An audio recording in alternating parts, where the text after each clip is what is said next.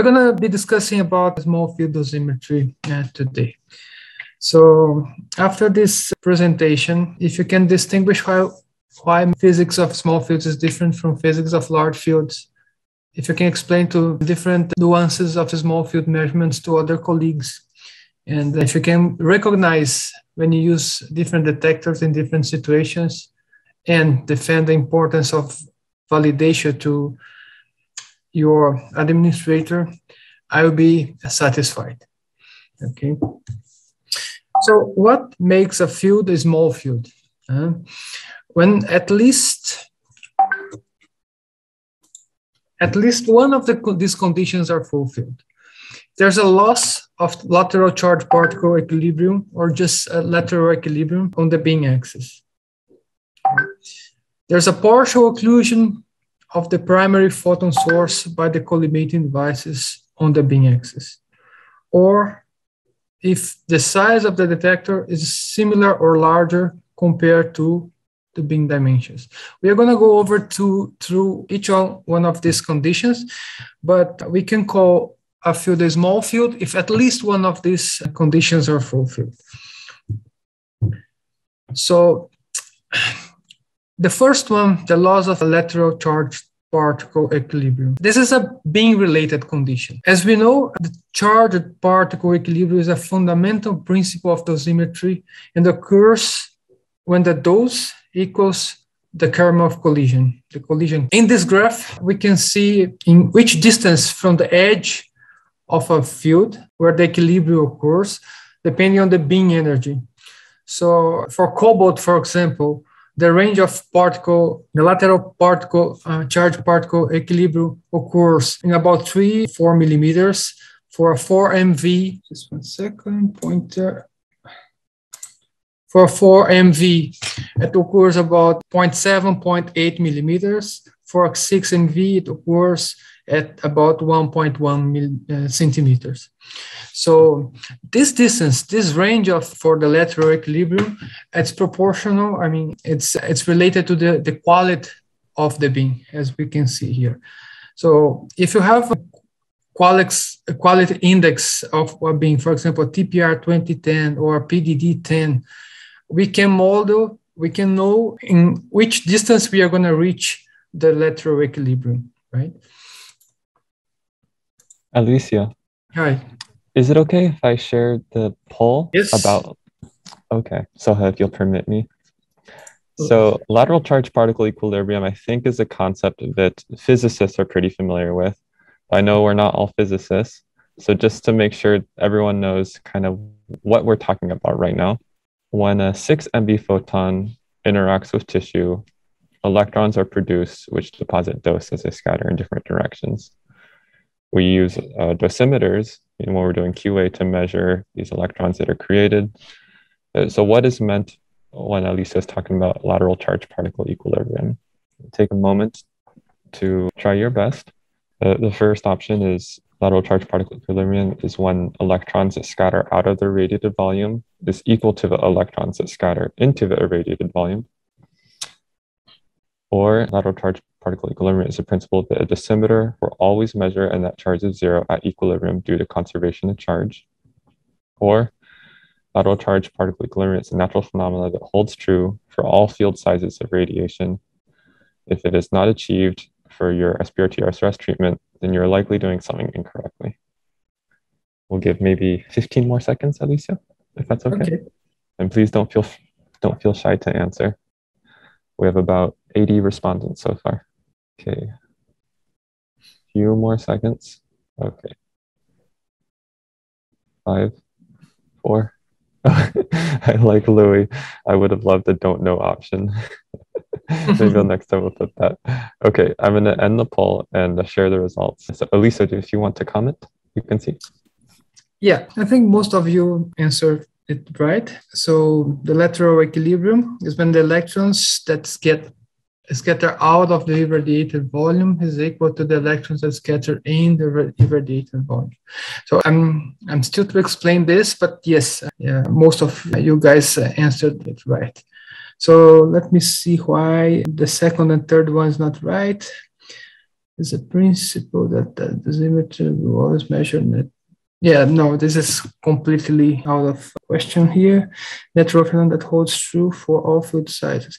It's not true for all field sizes, not for all regions of the field. We know that, for example, in the build-up region, we don't have the lateral, the equilibrium of charged particles. All right.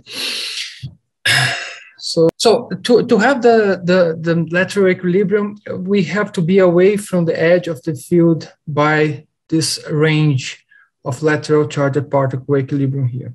And we know that it depends on the fields, on the field, the beam energy.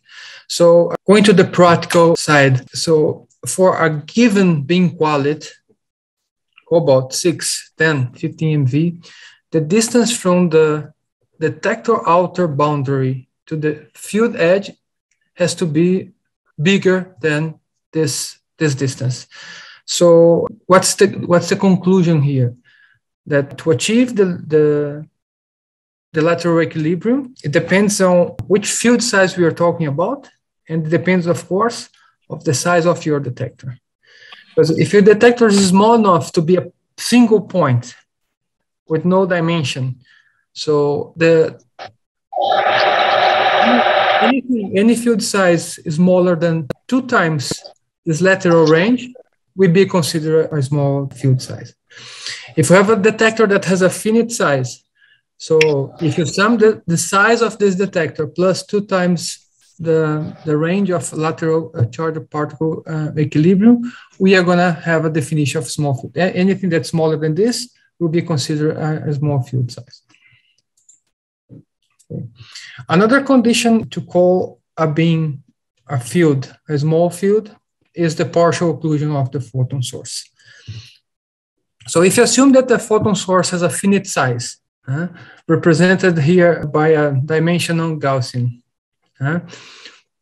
for a non-small field size, photons coming from all parts of the source, the central part or the periphery, will be able to reach the measurement point. Okay. If you start closing the collimator to the point that we start having our measuring point, not seeing all parts of the source, then we have a small field condition, right? So it's important to note that the primary photons coming from the periphery are blocked by the collimator system. So that means that for this measuring point, less photons from the source are reaching this point if you compare to larger field size, right? So this is a very important thing. In very small field size, very small, the output factor drops quickly, not only because less phantom or collimator scattering from the phantom from collimator are reaching this point, but also because of the reduced number of photons that are reaching this point, the primary photons. Okay. So the central X will receive mainly photons coming from the central part of the source. These photons are more energetic than the peripheral ones.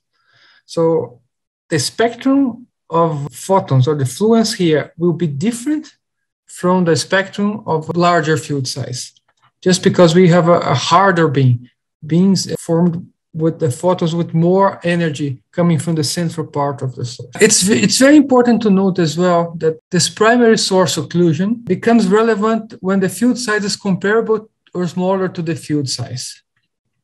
Sorry, to the size of the source, right? This primary source occlusion effect becomes more important when the field size is comparable or smaller than the size of the primary photon source. Okay. For modern Linux, the primary photon source is very, very small already. It's the magnitude of a few millimeters. So this effect of the occlusion of the source is only relevant when you're talking about very, very, very small field size, like the magnitude of millimeters. Okay. So this is to give you an example of how big is the focal spot size or the source of the source size of a Linac. In this figure here, we can see the focal spot size for old Linacs, Siemens, Warden, high energy. And each square here, it's a 1 by 1 millimeter. So even for old model Linacs, the size of the source is about 2-3 millimeters, sometimes 4. So to have a partial occlusion phenomenon for this type of source size, we need to be talking about a field size 5 mm or below, right? And this side here, we can see some source sizes for a true beam in different times. I mean, after 1 year, after 2 years, after 3 years, to see if there's any drift over time. And we can see the field size are very, very small. Less than the source size is very small, the magnitude of 1 millimeter. So occlusion or partial occlusion of the photon source is very hard to obtain this, because we will never go in field sizes of the magnitude of 1 or 2 millimeters. So usually before that, when we are talking about the laws of equilibrium, we are going to reach the laws of lateral equilibrium before we reach the partial occlusion of the source. The laws of lateral equilibrium can be explained as well in this way. As the field size goes small, the field becomes an overlap of penumbras, and the geometric field size and the radiation field size given by the full width at half maximum don't match anymore. So if you're decreasing the field size, the final result is an overlap of penumbras, and the full width at half maximum that defines, usually for large fields, defines the field size, becomes different from the field size itself. So the full width of half maximum is greater than the geometric field size for small fields, and they're recommended as a referencing the field size. We are going to talk about this soon. And so this phenomenon the full width of half maximum being greater than the geometric field size. Let's say if you have a 5 by 5 collimator or 5 mm cone for stereotatic, the field size that we measure will be greater than 5 mm, right? So when you're planning a SRS case, you have to have this in mind so you can choose your cone properly. Castro, can I have a question for you? Yes. Yeah. So we are talking now about the small field size. I want to know the definition of the big field size. So when we say this is not small, this is big, and this field size, we can reach the lateral equilibrium, and the rules of the small field size does not apply on this. Okay. Anything that's not a small field size is a big field size. As simple as that. So if I'm coming back, if we haven't reached the loss of lateral equilibrium for a particular field size and the detector, because this is something that depends on the detector you're measuring and the energy of the beam. So you cannot say that a 3 cm is a small field size. We need to say 3 cm is a small field size if I'm talking about a detector, that the combination of the detector size and the range of the lateral charge particle, the combination of them are small than the field size. So it depends also about the dosimetry tools that I'm judging this field size, if it is small or big. Exactly. Yeah. Let's say we have a 6MV 3x3 field. Yeah. It's a small field size for a Farmer chamber, but it may not be a small field size for diodes, for example. So as long as I can measure it, it's not a small for physics, or you can. Okay, let's study this image here. Let's talk about the 6MV. That's the most common energy we have, right?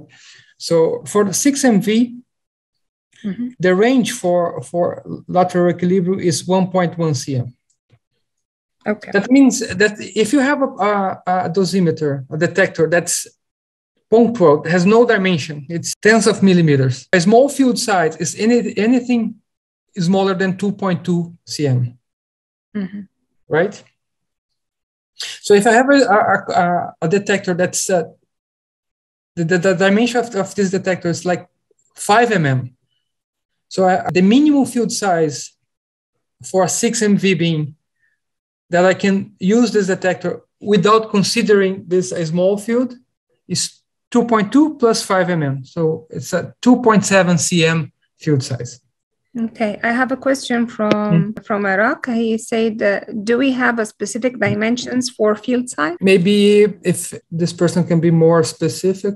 No, there's no, I cannot say a field size of 3 cm is a small field size. I cannot say that. I need to specify the energy of the beam and the detector I'm talking about. Yeah, so it is a combination of the dimension of the field size and the energy that I use, and also the tool that I measure this equilibrium. Okay. Exactly. Okay, thank you. Of course, there's the minimum field size considered to be a small field size. We know that it's 2 times the range, right? If you assume that your detector is a point with no dimension, but there's no detector like this, right? So we need to add the dimension of the detector to the minimum field size for each energy. Thank you. Okay, another condition for small field size, as we were discussing, is the mismatch of the detector and the field size. If the detector, this is a detector-related condition. The 2 first conditions were beam-related conditions. This is a purely detector-related condition. So if the radiation fluence across the detector volume is not constant, we know we have this type of conditions in small field dosimetry because the beam is not flat, right? This is the signal of this is subject to a volume averaging effect. The direct implication of that is that those for small fields, those in the central axis can be underestimated, and the penumbra width can be overestimated. We will see how in the following slides. Okay, let's say we want to measure a profile of 1 by 1 cm, okay? And we have a selection of the detectors of different dimensions to do so. Here we can see a comparison of the dimension in scale of each detector to measure this 1 by 1 profile. Okay, so it's clear that a semi-flex chamber, which has this dimension, is not suitable to measure this profile, right? Because it has a big dimension compared to the field size. We can see here there are some other detectors that are more suitable because they have a very tiny dimension compared to the field size. So if you're measuring with a semi-flex, which is already a small chamber, right? It's not a super small chamber, but it's not a farm as well. But to measure a 1 by 1 cm field size, it might not be enough. Why? Because the effective point of measurement, let's say in the center of this profile, is gonna be measured by the chamber that has a dimension, right? So instead of accumulating the dose only in this effective point of measurement, we are accumulating the dose across the dimension, across the volume of the detector. So the borders will receive less dose, less fluence. So the signal read by this detector at this point won't be representing the effective point of measurement. Will be something lower than this, okay? So what you're gonna measure at the end is something that has underestimation of the dose at the point of measurement. Okay, so this is because we are averaging the signal over or across the detector volume. If you're measuring another point, if you're measuring a point that's going towards the tail or the edge of the field, what's going to happen here? So instead of measuring the point only in the effective point of measurement, I'm integrating the signal over the dimension of the detector, right? So what I'm doing is this. So this part of the detector will receive more dose than the dose that I'm trying to measure, right? At this point. But this part of the detector is receiving less dose than this point. But this part is not compensating this. What I'm having here, it's a lack of signal, right? Because this lack is more than this excess, right? So I have a lack of signal, and I'm underestimating the dose measured here. On the other hand, if I measure something in this point here, more towards the tail of the profile, instead of integrating the dose at the effective point of measurement, what I'm doing is averaging the dose over or across the volume of the detector. So in this case, I'm measuring more dose in this side that's not being compensated by the lack of the dose in this side. So that means that the dose at this point is overestimated a little bit. Okay, so the result of the combination of all these three things is that I have less dose in the central X. I have a little bit less dose off X, but I have more dose out of the field. Okay, so the combination of this is, of course, depending on the volume of the detector. The bigger the detector, the bigger the volume averaging effect. All right, see, we can see a micro silicon is a very, very tiny detector. Gives you almost the true profile. The micro diamond is the same, but the pinpoint and the same flex, they have a finite dimension that will provoke some volume averaging effect and will alter your profile somehow. So usually, what's the worst implication of this? First, we are underestimating the dose in the central X, and we are broadening the penumbra, right? But usually, when you do profile measurements, we normalize this profile to the central X. If I normalize something that's underestimated, I'm going to push everything, all the points of this curve up, right? So what's going to happen there? I normalize the central X, okay, but I will cause a deformation in the penumbra, and the dose outside of the field will be superestimated. Okay, this is another way of saying this. So the red line is the true profile, right? And the blue line is the profile measured with a detector that had some dimension. It's not matching properly the field size. So once I normalize it, I'll bring this point to match this one. And I'll have an overestimation of those out of field, and I will be broadening the field size that I measure, right? So this is very important. Have this in mind when you're doing your measurements. Choosing the right detector for your profile is crucial. Right? The volume averaging effect also is present in the PDD. So for small field size, you can be careful on the size of your ion chamber or your detector, because when you do a PDD from bottom to top, something's wrong. We create our PDD, right? So because of the divergence of the beam in the bottom part of the tank or of your fan, there might not be any volume averaging effect, right? Because the field here is big enough. But when you go towards the surface, the field size there is smaller. So we may have some volume effect here that will reduce the signal of the chamber of your detector, and you're going to be measuring something lower than the true PDD. Okay. Again, PDD is something that you always normalize to the Dmax, right? If you do so, we can have a good agreement of the true PDD and the measurement here, but I will overestimate the rest of my PDD. So be aware of the volume averaging effect in PDDs as well. Okay. So if you're talking about output factors, and if you're not correcting our measurements,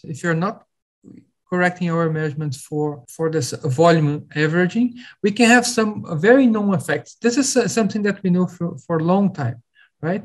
That as I go down in field size and I'm using detectors that are big, I have a volume averaging effect. So I'll be reading less signal.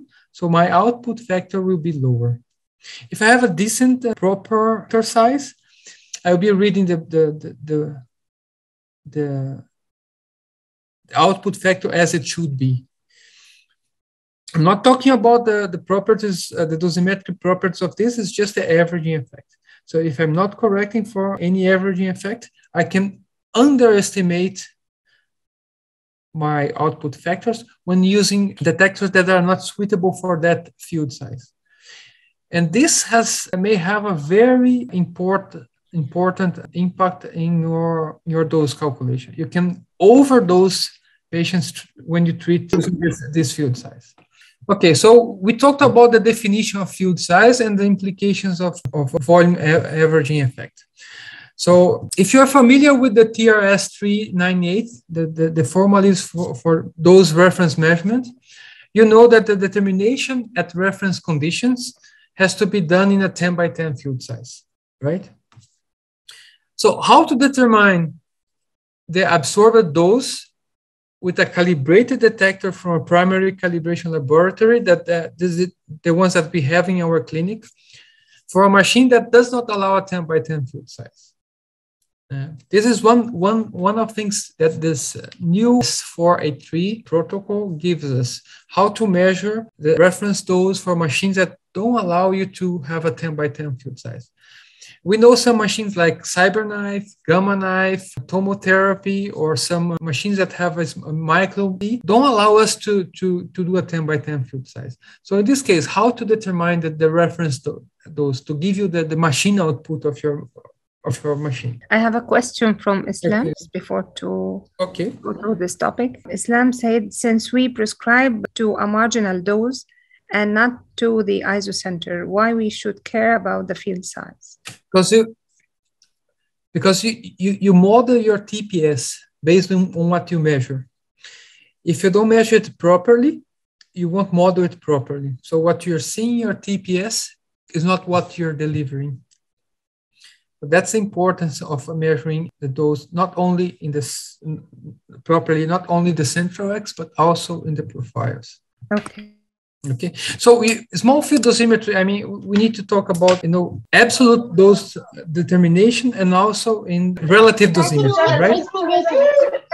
The TRS 483 gives you, actually, there are two independent codes of practice in this document. One for reference dosimetry, when you have a machine that doesn't give you a 10 by 10 field size, or doesn't allow you to do SSD 100, for example. The other part of the code of practice, the TRS, is related to small field dosimetry, how to determine output factors, how to measure profiles and PDDs for small fields.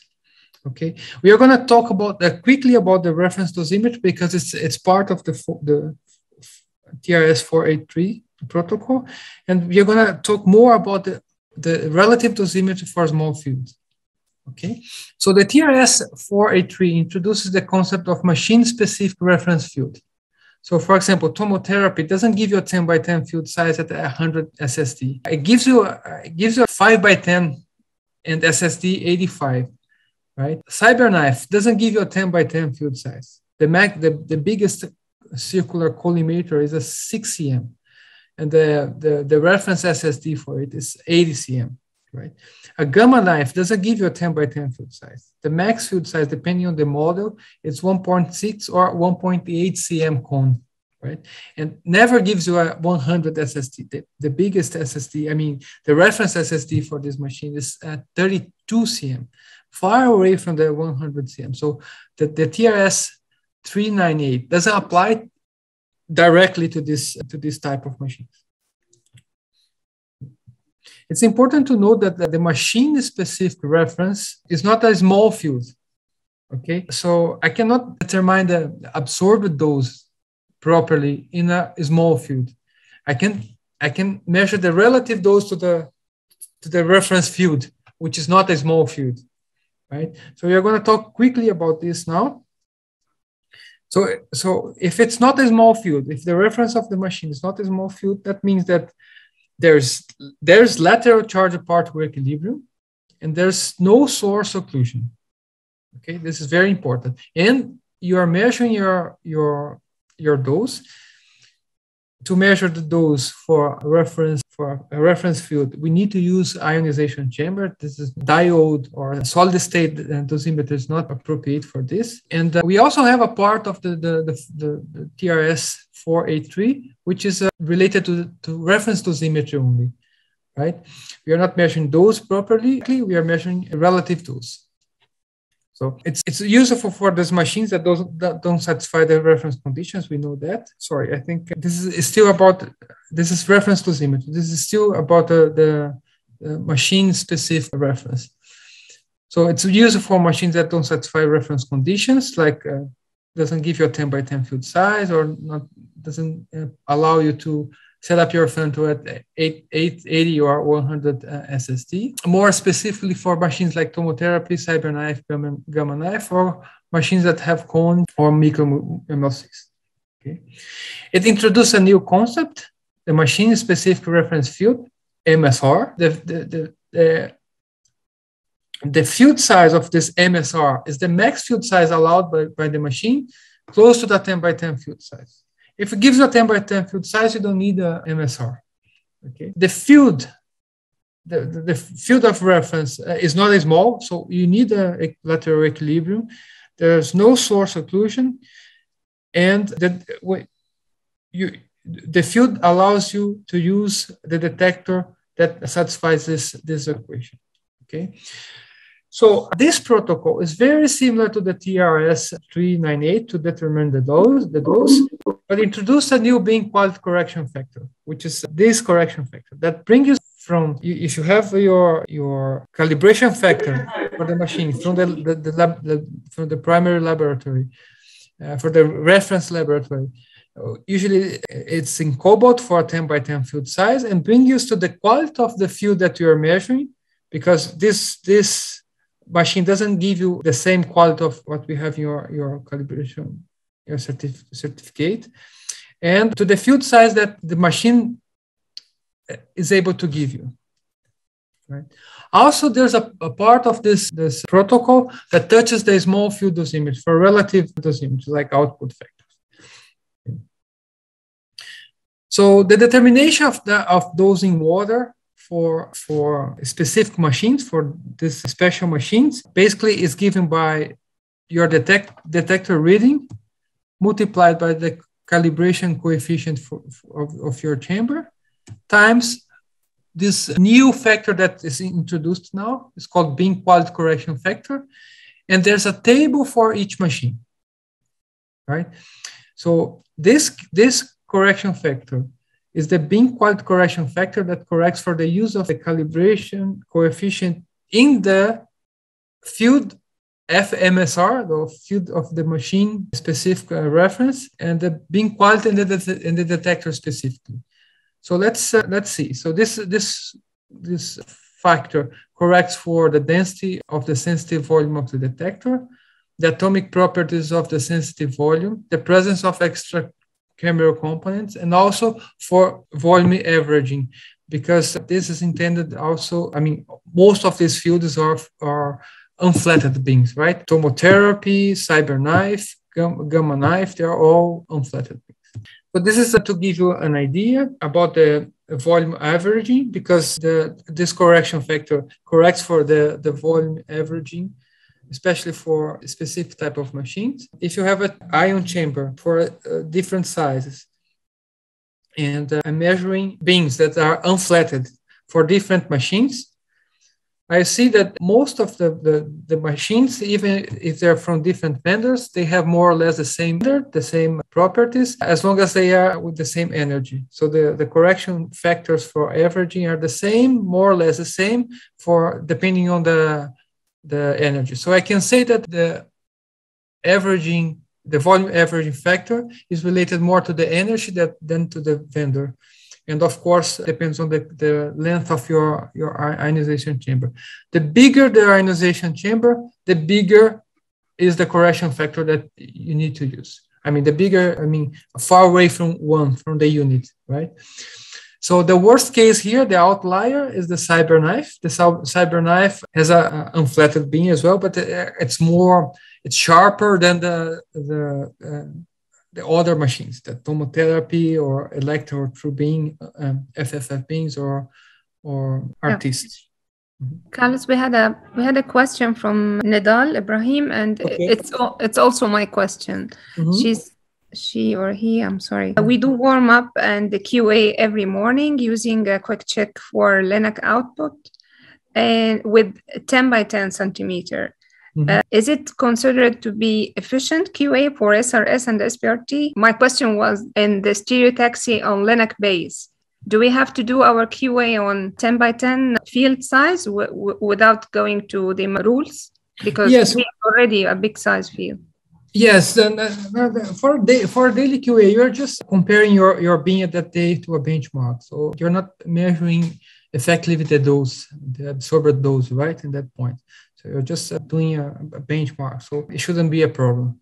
And not daily. Let's say the QA for the patient is for the particular case in a stereotaxi Linux based, not specific machines. I don't have Tomo, I don't have Cyper.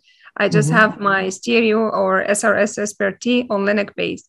So do I have to do my QA on 10 by 10 field size and refer that to the small field sizes, or what should we do? See, patient-specific QA is something that we're going to touch later, but think about this. Are you using for a patient treatment always the same field size? I mean, all the beams that you're using to treat, it's always the same cone or the same MLC opening. If it's MLC opening, of course not, because each beam has a different dimension. But for a cone, maybe yes, you're treating all the beams with the same cone. But if you're not treating with the same beam field size, you're going to see that the correction factors are depending on the field size.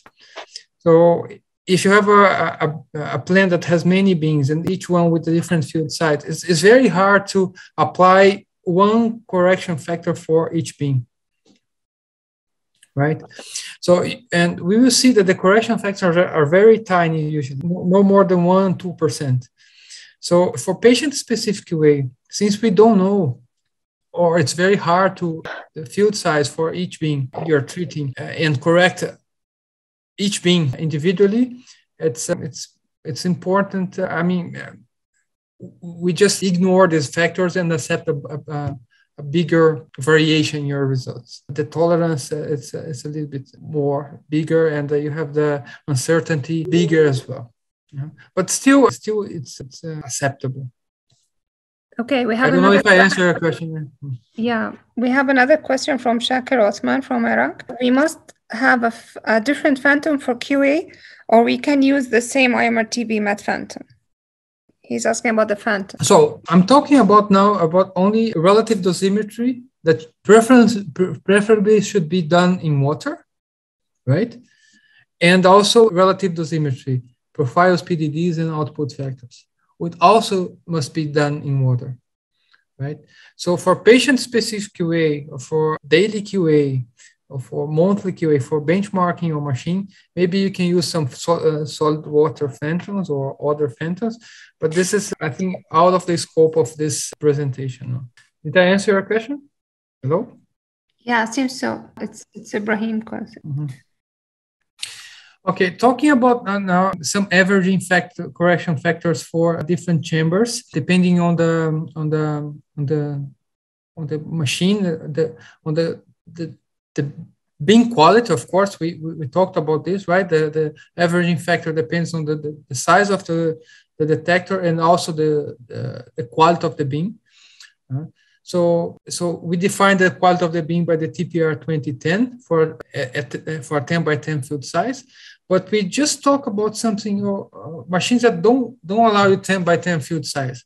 So how come I can have a TPR 2010 for a 10 by 10 field size for machines that don't allow you a 10 by 10 field size?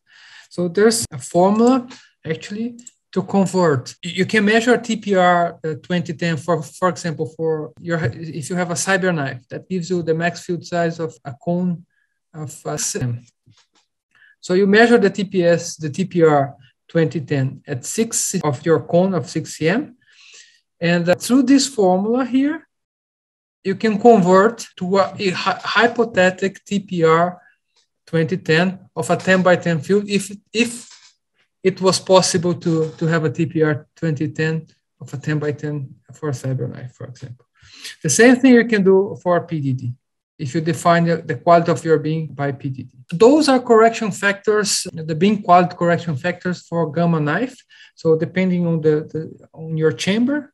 So if I have a gamma knife and the max field size, the MSR for my gamma knife is 18 mm, I'm allowed to use some chambers, right? And depending on the phantom that I'm using, solid water or water or ABS, I will apply these factors to the same formalism that I have for the TRS 398. It's as simple as that, right? Now, if I'm measuring field output, so relative dosimetry, so the TRS 483 introduces this field output correction factor. Okay, it's a correction factor. It corrects the conventional rate of the detector's readings for perturbations that depends on the field size. Okay, so basically, if I want to measure an output factor for a small field, which is a ratio between the measurement of two field sizes, right? Your machine-specific field to your clinical field, let's say 1 cm, 2 cm, you need to apply this correction factor. This is the field output correction factor, okay? So don't mistake this by the previous correction factor. That's specifically for reference dosimetry. If you're measuring the absorbed dose of your machine, okay? This is for output only, okay? When you're measuring output for small field size. The previous factor is not for small field size. It's for the reference field size that your machine allows.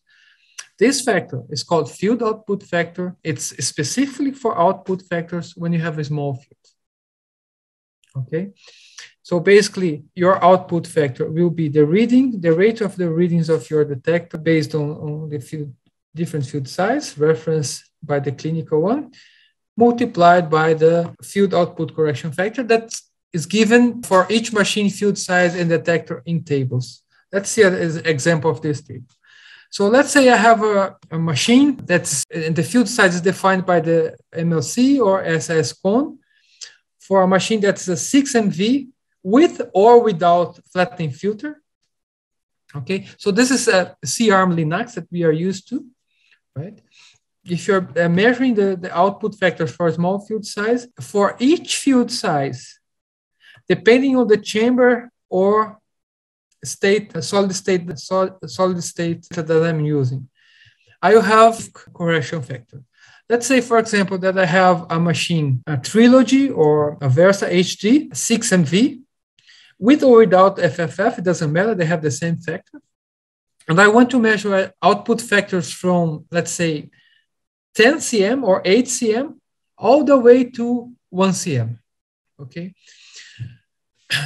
I'm gonna take for each field size the specific, and I'm using, let's say, a PTW semiflex. For 8 by 8 field size, there's no correction, the correction is 1. So I can use what I'm used to do right now for big field size. So the reading, the ratio of the readings for 8 and 10 by 10. For the 6 is the same. For the 4 by 4 is the same for this chamber. Now, if I go down to 3 by 3, I have to apply this 0.1% correction if I'm using this chamber. For 2.5 by 2.5, it's 0.2%, and it increases. When I go lower than 1.5 by 1.5, there's no values. That means that the correction factor is bigger than 5%. Here's 2.5%. If I could go down to 1.2 by 1.2, there's no value for that. What's the reason there's no value for this? It's because the factor is more than 5%. And if it's more than 5%, the protocol doesn't allow you to do any correction. That means that you shouldn't be be using the semiflex to measuring a field size that's smaller than 1.2 by 1.2. If I want to measure something smaller than this, output is smaller than this, I should pick one chamber or one dosimeter or one other detector that allows me to go as slow as I want. In this case here, the most appropriate chamber would be the BACC01. I could go up to 0.6 by 0.6 cm. Okay, this is for chambers. If you see here, all the numbers, usually they go up as the field size decreases for ion chambers. If you see the detector, the solid state detectors, we have chambers as well, and usually we can measure smaller field size because their dimensions are smaller. And what happens here, I start with big or higher correction factors for big field size, and as I go down, it drops. So the correction factors for output, they're different. Their behavior is different if you look at the ion chambers or if you look at solid state. This is because of the density of the detectors. Solid states have higher density compared to the water, while ion chamber is filled with water, with air, and air has less density than water. So I have the tables also for CyberKnife.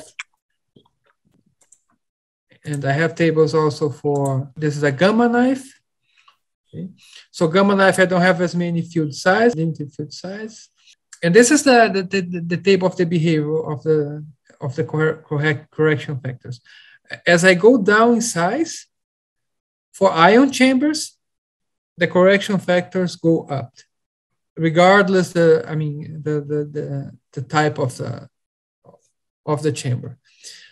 For solid state and other types of detectors, the behavior is the factors go down as I decrease the field size. Okay, so when you are doing the dosimetry measurements, what type of detector should I use? So there's no ideal detectors. We know that. I mean, each detector has a correction factor to be applied.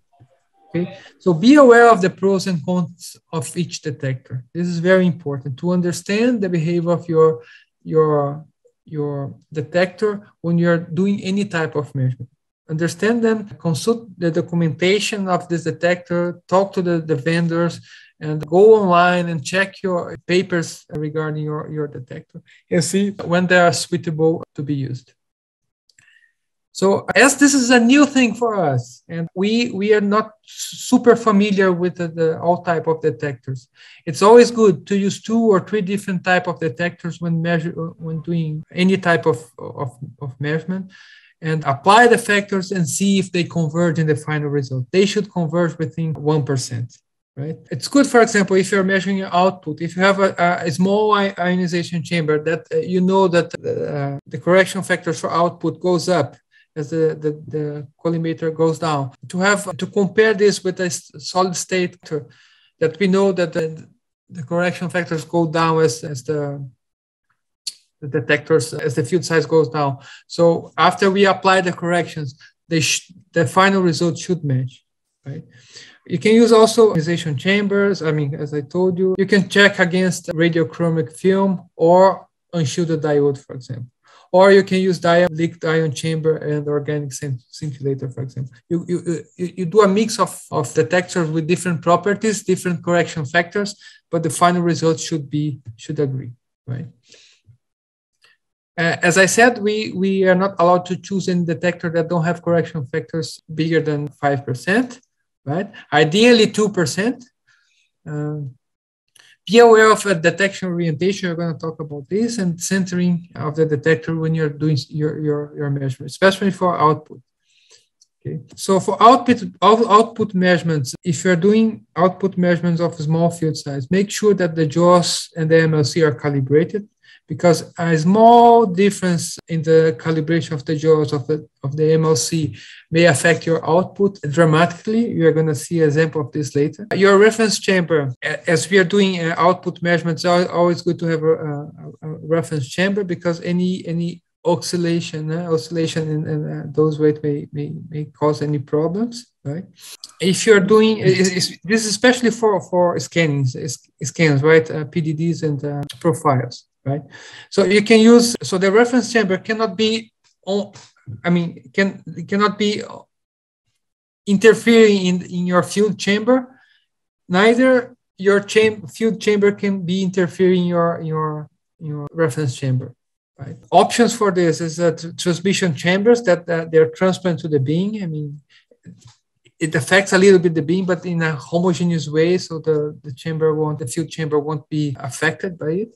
Or you can introduce your reference chamber in a specific slot in the LINAC head, and this way there's no interference of the reference chamber in the field chamber. Some scanning parameters when you're doing PDDs and profiles: choose the adequate speed to avoid water surface perturbation, right? If the surface is shaking a little bit, you may have some ripple effects. Submillimetric steps. Since we are measuring small field size, it's important to have a very good spatial resolution, usually 0.2 mm for field size smaller than 15 mm. So we have a good sampling of points, and 0.5 mm for field size bigger than, should be 15 mm. Also, the sampling time has to be long enough to avoid noise readings. This is very important as well. But it doesn't need to be too long, so your readings take too long your scans take too long to be measured. So it's very important to center very well your detector, especially output factors. In any case, it's very important to center your detector, right? The light field, just for initial alignment. Never trust your light field for centering the detector, especially for small field size. So the way I include cross-plane scanning to find the central X at all measurements depth. Check different depths if measuring PDDs. So you ensure that the scanning is parallel to the central X. We are going to talk about this later. Scan your central X every time a profile is done, no matter how good your setup is. So always check and recheck centering, center and recenter if necessary. For MLC-shaped fields, perform alignment procedure at full width at half maximum determination every time you change the field size. It's very important for hysteresis effect. So this is just to show you how important is either centering your detector to the center of the field or having a MLC or jaw calibrated, because if you introduce a field size error of 1 millimeter, or if you introduce a detector position error of 1 millimeter, as you go down in field size after maybe 15 mm or 1.5 cm field size, you start having some issues, especially for field size in terms of output factor. So make sure that you have your machine very well calibrated before you start any measure. The detector orientation is very important as well. This may be trivial, but it's important to note. So if you have an ionization ion chamber, you can scan the beam with the chamber oriented and parallel to the beam, to the beam way, or you can scan it in a perpendicular way. As long as you don't do this, go with the cable with the stem of the chamber in and out of the beam, right? So this one here, this orientation is not allowed. So for solid state detectors, you should scan with the detector parallel to the beam, and you never do perpendicular to the beam, right? And this is not allowed, neither this one. The TRS 483 gives you some orientations regarding the orientation of the detector for any type of... When measuring PDDs for small fields, very small fields have minimum in-scattering photons. It's mainly primary, right? The scattering from the head or from the phantom is minimal. So the beam spectrum is the same all the way in the depth. So we can use either shielded or unshielded diodes, no matter what. I mean, because there's no interference of low energy scattered radiation. So usually when you're doing PDD, the recommended detectors are unshielded diode, microdiamonds or shielded diodes. Also small volume fields, your ionization chambers. So this is to show you for small field size, 4 mm, 7.5, 10, 15 mm, regardless the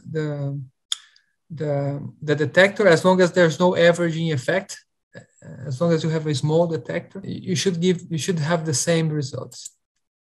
Right? Very important to have your chamber centered on the radiation or at all depths.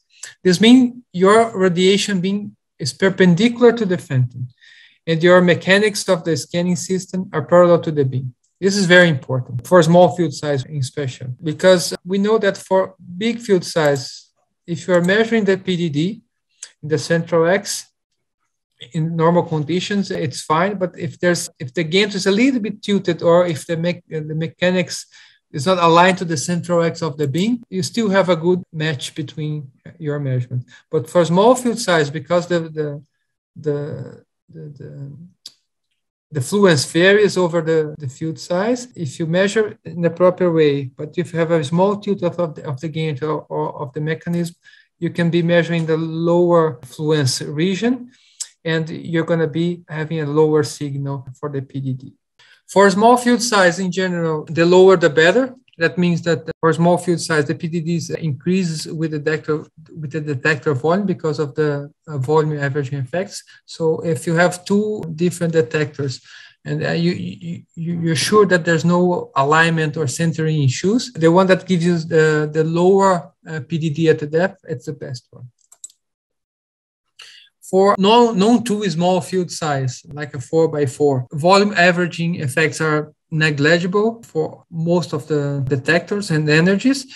And the energy dependence of the detectors due to the low energy scattering radiation is minimum. Again, this is a small field size, so there's very little scattering of low energy radiation. So most of the detectors should give you a good response, or should give you similar results. Regarding patient-specific QA, I saw there were some questions. There will be a session specific for this, will be section 16. I think I will skip this slide since we are going to have a specific session just for that, since we already are ahead of the time. And I'd like to conclude that for a small field size, the lateral charged particle equilibrium, source occlusion, and size of the detector versus size of the field size should be considered. That's what defines a small field size. We talked about the TRS 483. Actually, there are two codes of practice there. One for reference dose that introduce the machine-specific field versus detector size corrections. And also another aspect of this TRS is the field output corrections when you're measuring outputs for a small field size. When you're doing small field measurements, have in mind the choice of detectors, depending on the type of measurements and the field size. Centering, beam alignment, and scanning parameters are crucial. Be very careful with that. Be aware of volume averaging depending on the measurement and on the detector you're using.